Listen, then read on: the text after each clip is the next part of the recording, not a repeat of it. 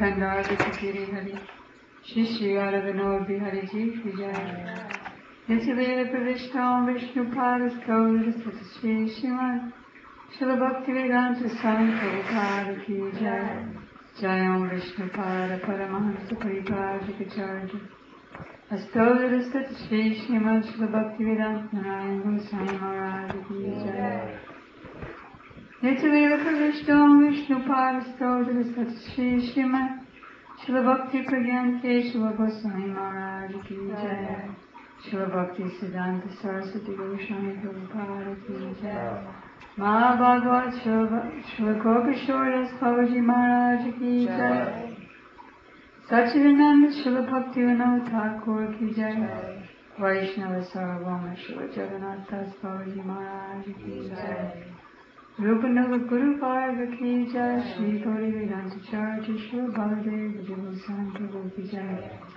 Shri Vishwanath Chakravarti Thakur Ki Jai Shri Narottam Srinivas Shamananda Prabhu Charya Ki Jai Shri Krishnadas Kaviraj Goswami Prabhu Ki Jai Shri Rup Sanatan Bhakti Raghunath Shri Jiva Gopala Bhakti Das Raghunath Sar Goswami Prabhu Ki Jai Namacharya Shri Haridas Thakur Ki Jai Shri Surup Damodara Ramananda Shri Gaura Shri Vinda Ki Jai Prem Se Kaho Shri Krishna Chaitanya Prabhu Nityananda Shri Advaita Gadadhar Shri Vasudeva Gaur Bhaktivinoda Ki Jai Shri Antaji Mayapur Samantaji Kauriji Mataji Kauriji Pujaji Janaji Madhudramaji Pujaji Bhamika Shinavadi Dhamma Ki Jai Shri Shri Radha Krishna Gopa Gopi Gopa Govardhan Dwara Sonam Krishna Madhava Dhamma Ki Jai Shri Harinam Sankirtan Ki Jai Samakata Bhaktivinoda Ki Jai Gaur Premanandi Hari Om Om Ajnanam Timirandasya Jnananjana Salakaya Chaksurandritam Yena Tasmai Sri Gurave Namah Gurave Gaurachandraya Radhikaya Tvadaya Krishnaya Krishna Bhaktaya Tadavaktaya Namo Namah Yam Pravajantam Anupetam Apeta Krityam Dvaipayano Virahaka Taruma Jivaro Putreti Tanmayataya Taravo Vanedu Tam Sarvabodharidayam Munimanatosmi Bhaktyavahinaya Pararavakshay Chittasya Kamadikaram Nandade Kripamaikam Sharanam Prapadyam Prende Namaste Charanarindam Tavaivasmi Tavaivasmi Najivami Kambina Iti Vidyayarani Tamnayamam Charamanti. First I offer my unlimited obeisances and the dust of the lotus feet of my most worshipful Diksha Gurudev. Nityaveda Pravishta Om Vishnu Padasto Vidasati Shri Srimad Srila Bhaktivedanta Swami Prabhupada. And the same unlimited obeisances and the dust of the lotus feet of my most worshipful Shiksha Gurudev. Om Vishnu Padasto Vidasati Shri Srimad Srila Bhaktivedanta Narayan Goswami Maharaj. To all of our disciplic succession and all the assembled devotees. So Isha Prabhu, who's the fearless leader of PureBhakti.Tv, has requested that we speak about a few words about the meaning of Vyasa Puja, because it's coming up in a few days with Srila Gurudev. So, what comes to mind?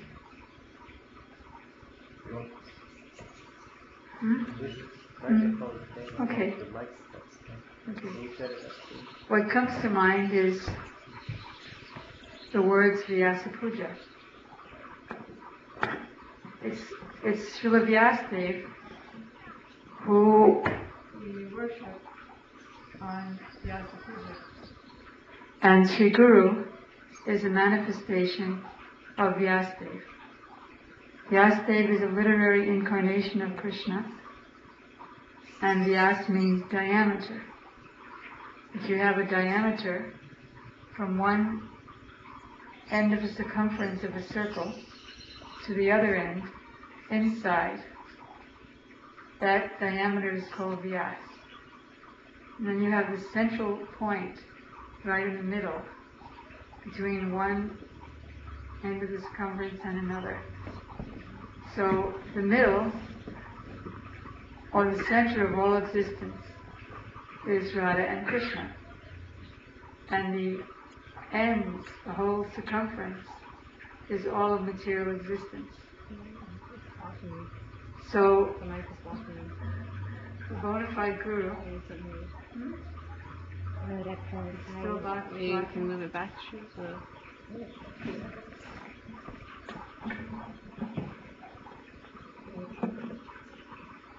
So Sri Guru is a manifestation of Vyas.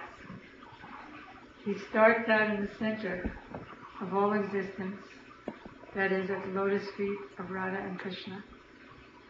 And he spreads the glories of Radha and Krishna throughout all of material existence. He has so much power. The question was asked last night, how can Sri Guru,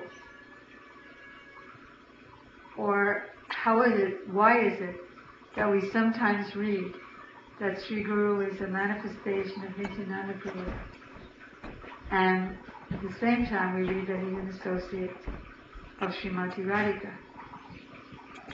So the answer is given by Srila Krishnadas Kaviraj Goswami in the first Adi Lila, chapter 1.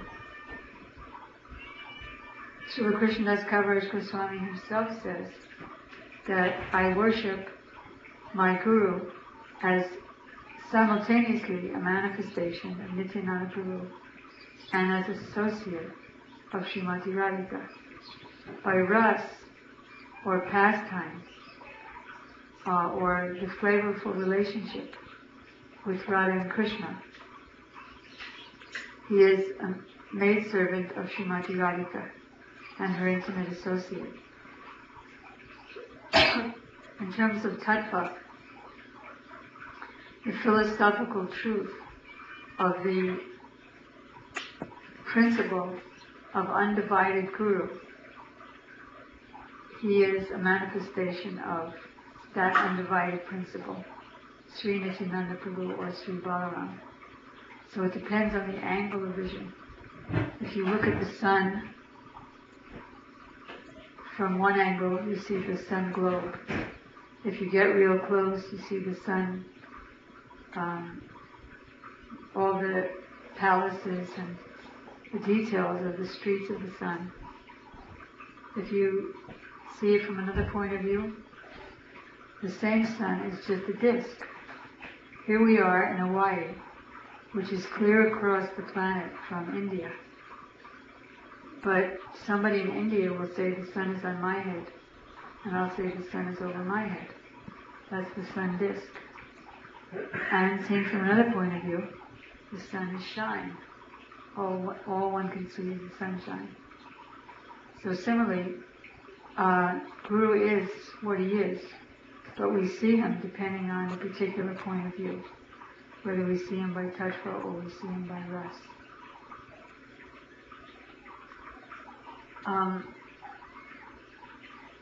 Because he's an associate of Radha and Krishna, everywhere they are, he is.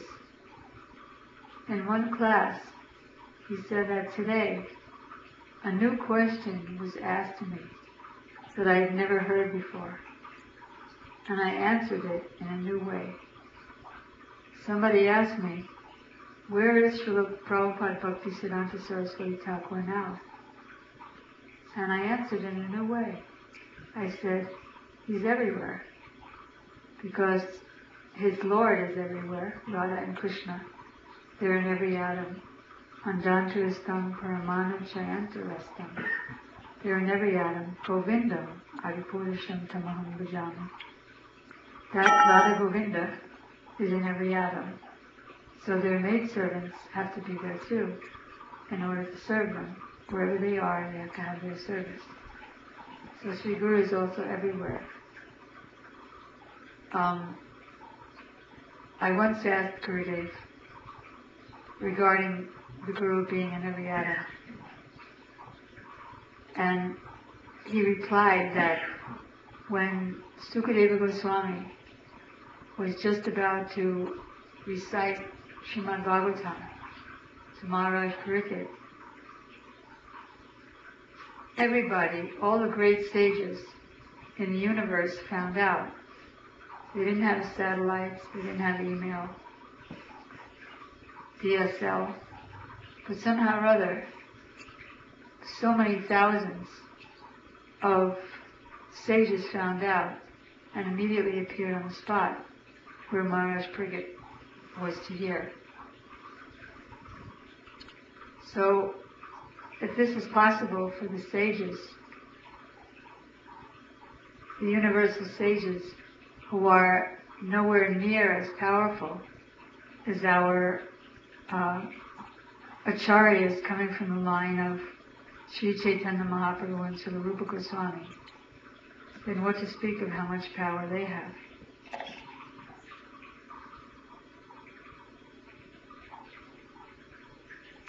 So this can be applied, of course, only to the bona fide Guru. We see him by tattva and we see him by ras. By ras, I asked Gurudev once regarding our spiritual master, Srila Bhaktivedanta Swami Maharaj. I said that, I joined Prabhupada so many years ago, and in the beginning everything was fine and dandy. But then I committed so many, like thousands or tens of thousands of offenses, that just the thought of the name is scary. And, the word Prabhupada, Srila Prabhupada. And in fact, in the late 60s and early 70s, if you didn't say Srila, the big guns of the temple would call you in. So I told Gurudev that this whole concept creates a wall for me, a wall between me and Prabhupada, between my offenses and the highness of Srila Prabhupada. So I said, isn't there some other way I can look at him to start my relationship over again and in a more intimate way? So he said, Prabhu is Krishna, but Krishna is only half. The other half is Radharani. And in fact, Radharani is the bigger half, the better half. I once asked him about the beads, the japa beads. There are 108 beads, and the first eight beads represent the main gopis, and the rest of the beads are other groups of gopis. And the head bead is Krishna. So where is Radha? So Gurudev said the head bead is divided into two parts, the small part and the big part. And Radharani is the big part. I asked him in Mawilamba after a class, sometimes you say that Radharani is superior to Krishna, and yet we read in all Shastras that she's coming from Krishna, so how could she be superior? So Gurudev replied that the fruit is coming from the tree, and yet it's the sweetest part of the tree. So, back to Prabhupada, a more rasic understanding is that Prabhu means Krishna, but only half, and not the better half. The better half is Srimati Radhika. So, Prabhupada means he who's always serving the lotus feet of Radha and Krishna, but with a leaning towards Srimati Radhika. And then he described what any Prabhupada in our line looks like as a follower of Rupa Goswami Prabhupada in his Siddhadeha as Upamanjari. He started to describe the sari full of jari and the black braid full of flowers and jewelry. So he said, that's Prabhupada. So when Gurudev was answering the question about Srila Bhaktisiddhanta Saraswati Thakur being everywhere,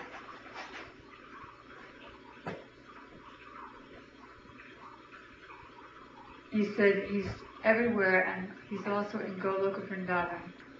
And from Goloka Vrindavan, he's giving mercy.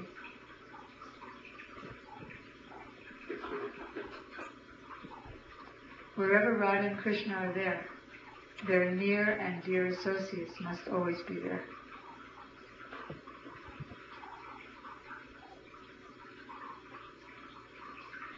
Another interesting point that Srila Gurudev made about Guru Tattva, and he made this point in Hawaii about 3 years ago, that Guru is so heavy that he's heavier even than God. Mountains are very heavy, but Guru is even heavier than the mountain.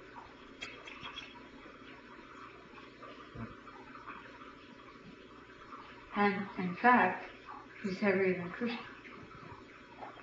In the Gita Govinda, the pastimes of Radha and Krishna, mostly in separation, by Srila Jayadev Goswami, it's explained that, as you know, there's a verse, Smaragaro Kandanam Mama Shira Shimandanam Dehi Parapalavam Udaram. That is, and it goes with this very famous Seva Kunj painting above, that Krishna's begging forgiveness from Srimati Radhika, saying that I'm burning in the fire of separation from you, O Radha. Please put your lotus feet on my head and forgive me, accept me, and in this way show your very magnanimous and liberal nature. So in the Gita Govinda, it's stated that Krishna not only says this to Radhika, but he also says it to her maidservants. He also puts the dust of their feet on his head. This is very, very inconceivable. But Gurudev said, this is Guru Tattva. That he's so powerful that even Krishna surrenders. Once on Srila Gurudev's Vyasa Puja Day in Mawilamba, about 4 or so years ago, he was having the devotees sing various songs to Sri Guru. And then he had the devotees sing Atmani Vedanam, which is the kirtan by Srila Bhaktivedanta Thakur, a prayer to Lord Krishna, saying that ever since I surrendered to you, I see joy in all 4 directions. I've totally forgotten my previous history, that I'm so-and-so's son or father or relative or friend or enemy. I've totally forgotten my past history, and I only see myself as your servant, the servant in your house. And all the troubles that I undergo in your service are the greatest happiness. You're mine and I'm yours. There's no greater wealth to have. So, interestingly enough, Gurudev had the devotees sing that on his Vyasa Puja Day, very clearly indicating that that song is also meant for Sri Guru. That when we surrender to him, there's joy in all around. And how do we forget our past history? Because Sri Guru is just like fire. And no matter how much garbage you have, like in some buildings they have what's called an incinerator. You throw the garbage there and it goes all the way to the bottom in these big, like 5-story flames. So Sri Guru is like that. No matter how much garbage of anarthas and past sins and offensive nature one has, if he takes shelter of Sri Guru, then Sri Guru burns that.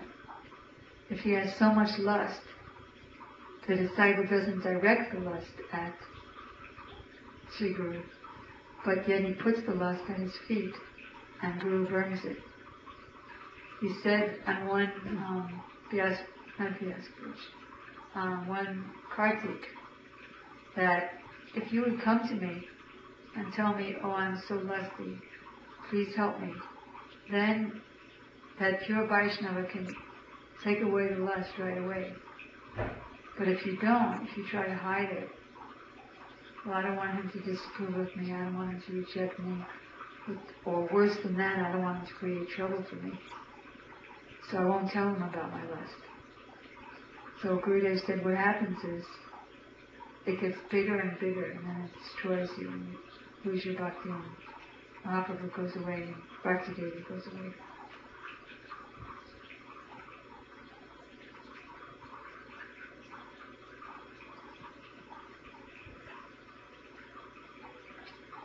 So, how is it that Guru is so heavy? Because Krishna himself comes as Sri Guru. There's one verse in the Chaitanya Charitamrita, Adi Lila chapter 1, that the Shiksha Guru is none different from the personality of Krishna. Krishna himself comes as internally as the Supersoul, and externally as the greatest devotee, in order to deliver the aspiring devotee. So Krishna himself comes in that form, and that's why he's so powerful.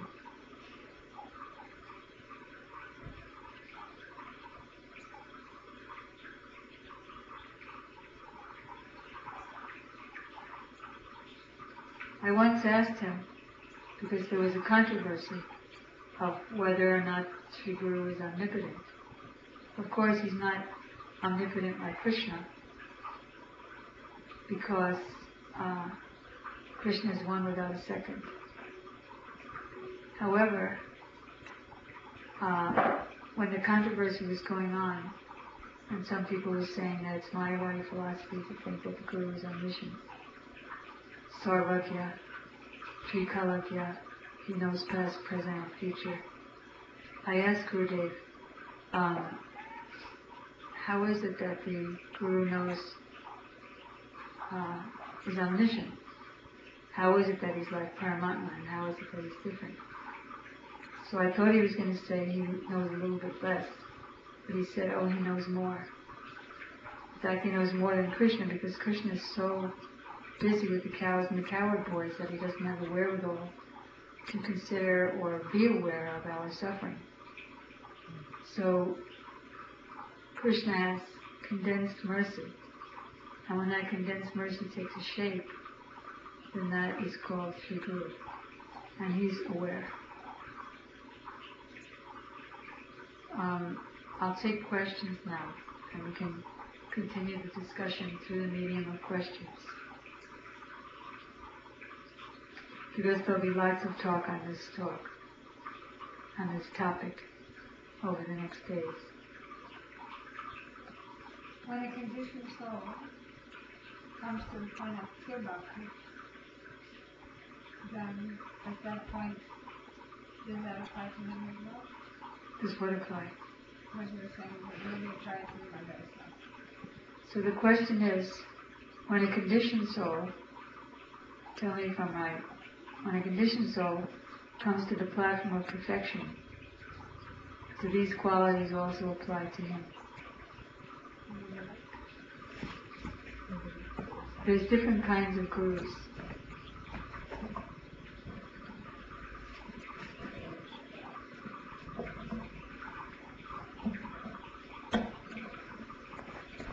There's different kinds of gurus.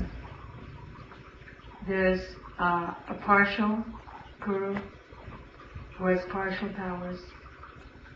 There's more complete, and there's complete. And the completeness or partiality of the Guru depends upon the Istadev and the relationship with that Istadev.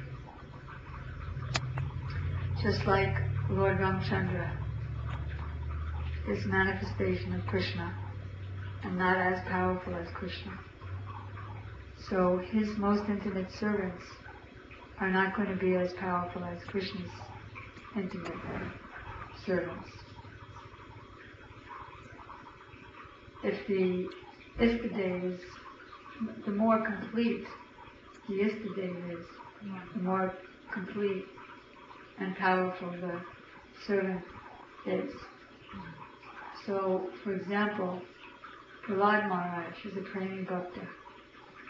He's glorified all over so many universes. And yet, Gurudev said he's a partial guru, because his Istadev, Lord Srimad, is a plenary but not equal manifestation of Krishna. And say Haridas Thakur, he's so elevated that Chaitanya Mahaprabhu carried him in his own arms, and with his own hands. He manipulated the sand so that Haridas Thakur could be put in samadhi. And he himself went shop to get arms for his samadhi ceremony. And Maya herself became a disciple of Srila Haridas Thakur when first she came in the role of a prostitute. And still, Srila Haridas Thakur is not a complete guru of the highest standard relative to the intimate associates of Srimati Radhika, who's the most complete. So according to one's Swarup, when he becomes perfect, he has the powers of those who are Nityasiddhas. He becomes one with them in the Swarupata. So that in Goloka Vrindavan they don't make a distinction like how many years have you been here or have you ever left and things like that. There's no difference between a sadhan-siddha, devotee, associate, and nitya-siddha. One second. So we can see how ignorant we are to have forgotten ourselves. Any other questions or comments?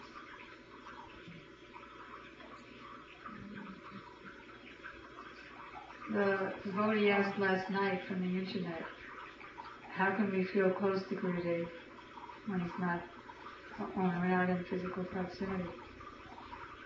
In Badger, I forget whether it was last year or the year before, he said, suppose there's a husband and wife, and the husband was able to come to Badger and the wife wasn't, because they didn't have enough money. So the husband is always thinking, how's my wife doing back in Vancouver? And the wife is always thinking, oh, my husband is so lucky he's hearing the Hari Katha. And she's thinking of the Hari Katha that he tells her about, or that he sends her on the Hari Katha mailing list. So who's more with the Guru?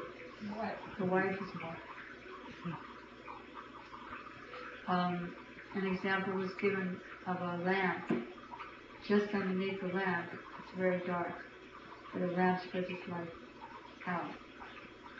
Another, that doesn't mean that all of Sri Guru's associates are in the dark.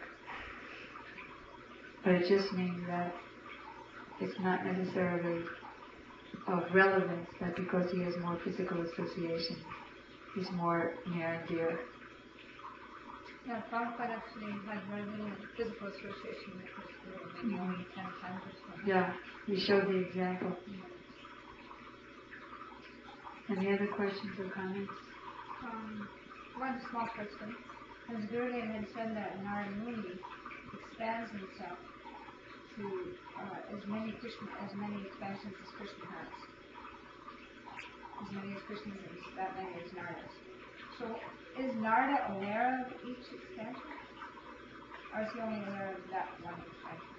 as you know, like if say I was sitting here, and would I be aware of all my relations with that, or just only?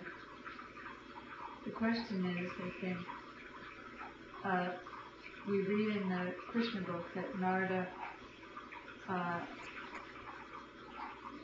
was able to expand and go to the different palaces of Krishna and see him in his different activities with different wives.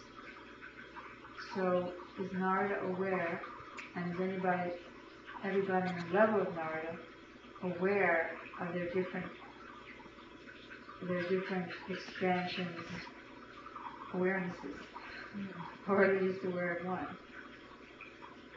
There's Gurudev Prabhupada said there's two kinds of like expansions of people. One is like a photograph, and there's no consciousness, it's just expanded, like you make prints in a photograph. And that's like a materialistic yogi can do that. But a pure devotee, he can be fully aware, like he could be in your house and fully aware of you, and in my house and fully aware of me. In 1997, we were in Oregon, and one old devotee that knew the Gurudev said, "You have so many followers, how am I going to get close?" So Gurudev said, just like Krishna, when he was having lunch with the cowherd boys, each one felt that he was right up front. So Guru has that power also, that anyone and everyone at the same time can be right up front.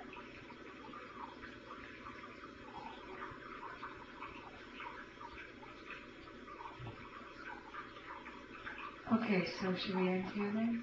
One last question. What would be the best and most pleasing service then to offer to Guru for PSP? Sorry?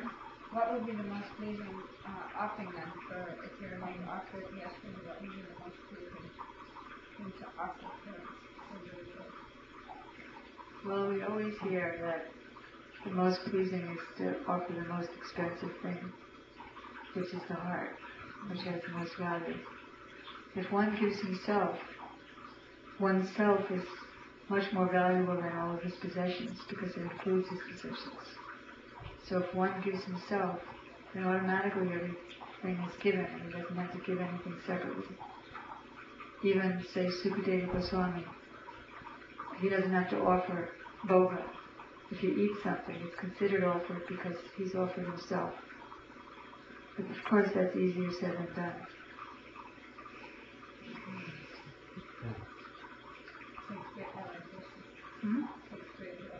Yeah, it takes great realization. Mahaprasade Govinde, Nama Brahmani Vaishnava. Oh, Mahaprasad, you're not different from Krishna, from his name, from Radha and Krishna, from the Vaishnavas. So all these Krishna Tadiya, these things in relation to Krishna, or associates of Krishna, they can be more than Krishna. Like Mahaprasadam is equal to Krishna and more than Krishna. Mahaprasad comes to us, but Krishna is not so nice to come to us. His name is nice enough to come. His Vaishnavas are nice enough to come. So they're more powerful. They don't have to follow the rules and regulations that Krishna has to follow of the requirement that it takes to come to us. So does anybody in the internet world have any questions? We're not on the internet world, you're on the internet world. Get it? That's what they say to us.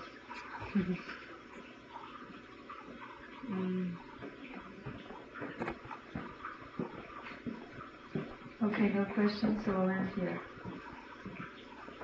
Srila Prabhupada ki jai, Srila Gurudev ki jai, Srila Vyas Puja ki jai. Hooray, Gita ki jai! Let's not get carried away from Krishna consciousness. No, it's very nice. Thank you for the video from the beginning.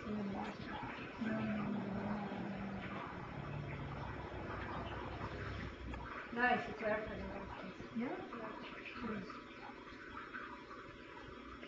Yeah, because Gurudev was actually just talking about that. I was just hearing on the CD when it was a class that was filled with Maharaj. They were talking in Dodge or one of the CDs. And he was explaining about the different expansions of Narada Muni. And he said, and Narada has as many expansions as Krishna.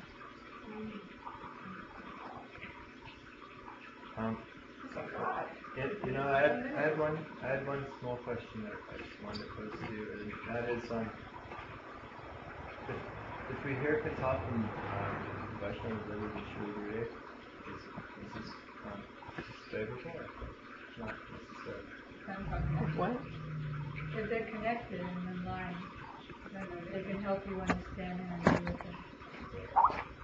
And if they're pure, then they're totally pure, then it's like innocent. But if they're not, but if they're in the line, they can direct you to him and help you understand him.